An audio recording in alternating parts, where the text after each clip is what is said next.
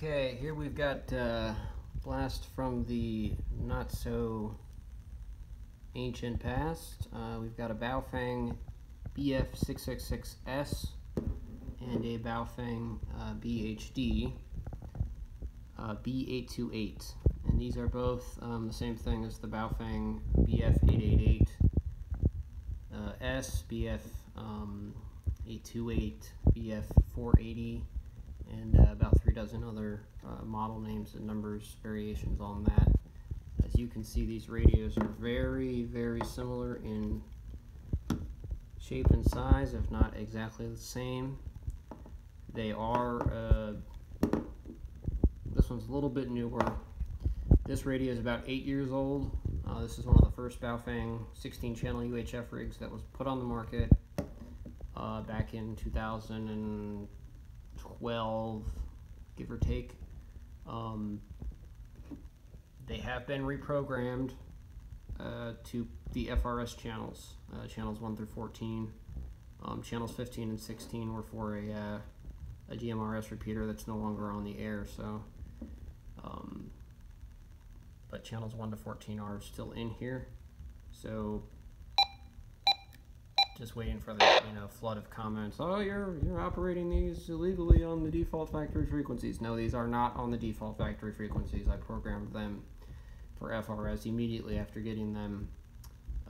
They are on the FRS frequencies, and I do have a GMRS license, so I can do up to 5 watts on the FRS frequencies, channels 1 through 7, and then of course 500 milliwatts on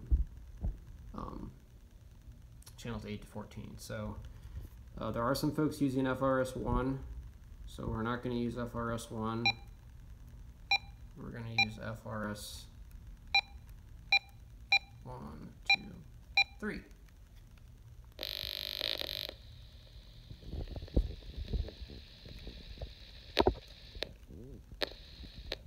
Radio check, radio check.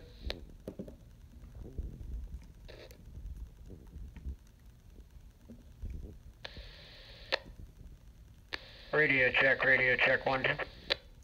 Radio check 1 2 1 2. Radio check, over. So these are pretty good radios.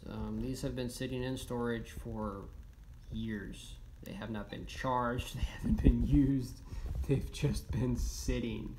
So I was kind of surprised when they just fired right up when I turned them on.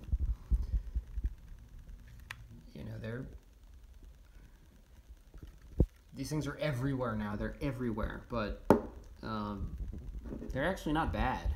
If you get them off the factory, out of the box channels, they are decent. The way these are programmed is for carrier squelch on all channels, so the squelch level itself is turned up. Do you know if they're done with the list in the downstream? The factory, not the factory, excuse me, the squelch level has been turned up in the programming itself because the receive is carrier squelch. So the reason I'm saying that is the folks that are on FRS 1 are kind of right on the fringe of being able to be received. It's a tower crane crew. They've been on there for several days now, and they're running carrier squelch on FRS 1, which I think is kind of interesting.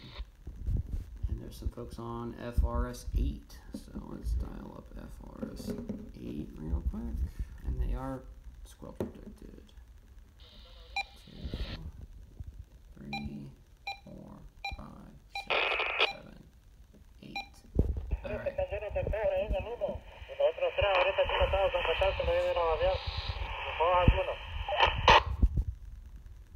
There it is.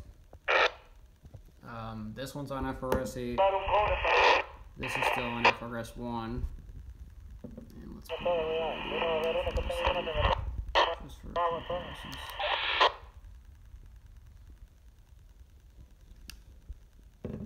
These are not the factory antennas. These are Baofeng 5R antennas, which do better on UHF than the factory antennas.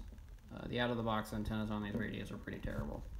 So I have not checked to see how much charge these batteries have left in them after sitting in a storage box for years and years. But they transmit and receive okay. I'm going to do some more tests, but you know, these things are actually... That's probably desensing the hell out of it. Yep. Hello, hello, hello.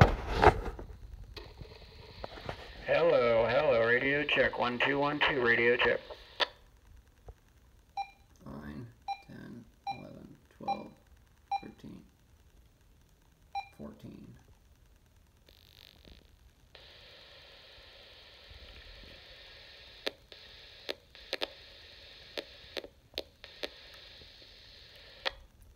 Radio check channel 14, radio check 14. Hello, hello.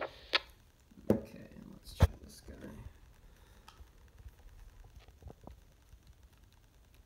2, 3, 4. Actually, it makes more sense to go to 16. 16, 15, 14.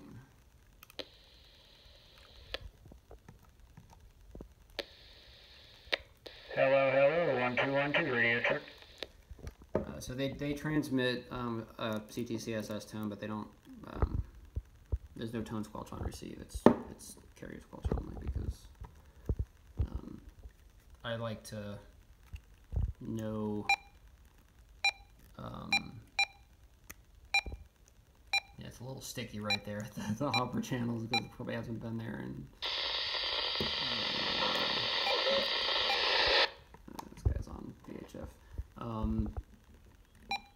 Carrier squelch because 1545275 as well. I don't want to, you know, use a frequency that somebody else is using, even if I'm, you know, protected by CTCSS or DCS, because there's still interference even if you can't hear it with those selective calling features like CTCSS and DCS.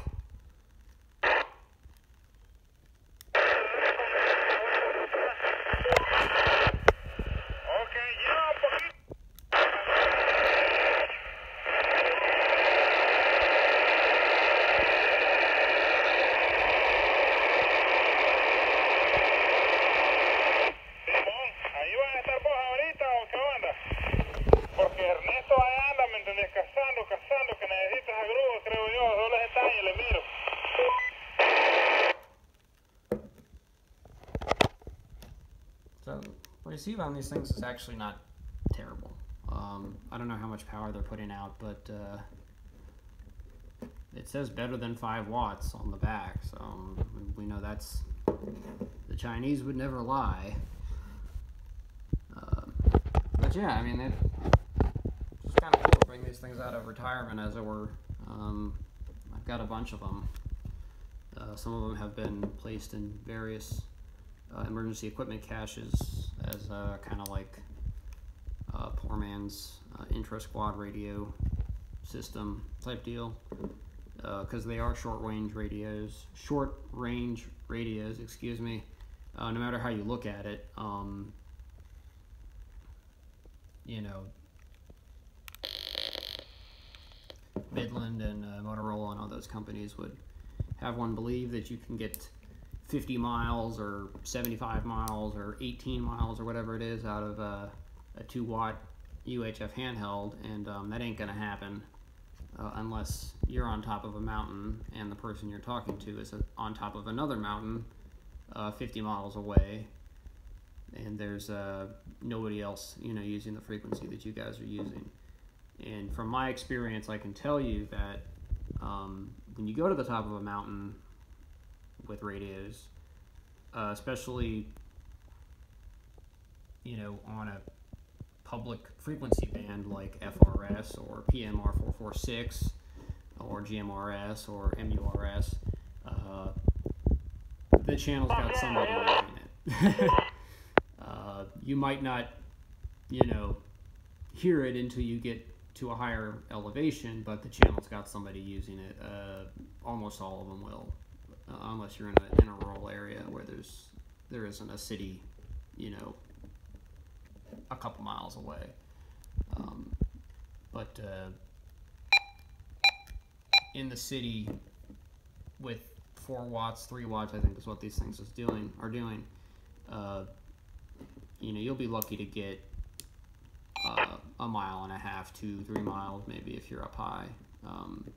Street level, mile and a half, maybe a little more if you've got good line of sight. But these guys are about a mile away, and I'm right on the edge of their coverage. But you know, if you go to the top of a mountain and you're 3,000 feet up, it's a little different. I just wanted to demo these old rigs, old in quotation marks. They're both BF-888s.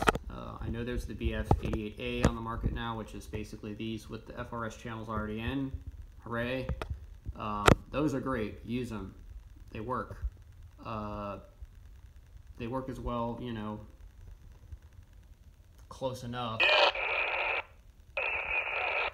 as much more expensive, you know, FRS rigs. Of course, you don't have all the CTCSS tones and that other stuff that you can choose to get a clear channel in a busy urban area, or, you know, at the ski resort or whatever it may be.